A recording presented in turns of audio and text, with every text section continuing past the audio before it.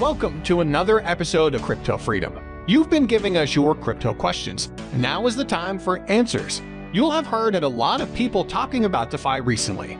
But what is it? Before that, if you are new to this channel, welcome to Crypto Freedom. And don't forget to press the subscribe button and hit the bell icon for instant notification. DeFi is an abbreviation for decentralized finance. Simply put, it aims to create decentralized versions of traditional financial instruments and services. These provide more transparent and accessible options for financial tools, things like savings, loans, insurance, and so on. Essentially, any form of cryptocurrency is technically DeFi.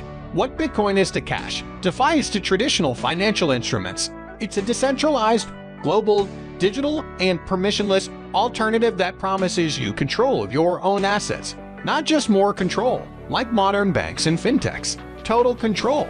The applications are endless, and while the aspirations may seem a little futuristic, there are already DeFi projects launched, like Maker DAO, Compound, Alv, Kyber, and Ox. DeFi apps exist as digital assets, protocols, smart contracts, and apps that run on blockchains with the flexibility and capabilities to develop on them, like Ethereum. Stablecoins are one famous example of this. These are blockchain-issued tokens designed to hold onto specific values, such as the IO Tether. Developers can also create sophisticated smart contracts that automate complex financial transactions by removing the need for a middleman to verify them. For example, open lending protocols. The idea here is simple. Users deposit their digital assets onto the platform. When someone else borrows the digital assets, they earn interest. When the loan is over, they get the digital asset back. It's kind of like a bank, only instead of the intermediaries, the smart contracts dictate the loan terms. They connect lenders and borrowers, and they are in charge of distributing the interest. Because there is no middleman, the lender gets all the interest. There's also no credit checks, meaning broader access to people that cannot tap into traditional services.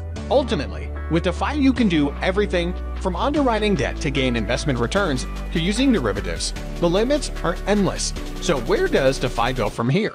Systems that allow borrowers to access DeFi tools similar to credit scores that also maintain privacy.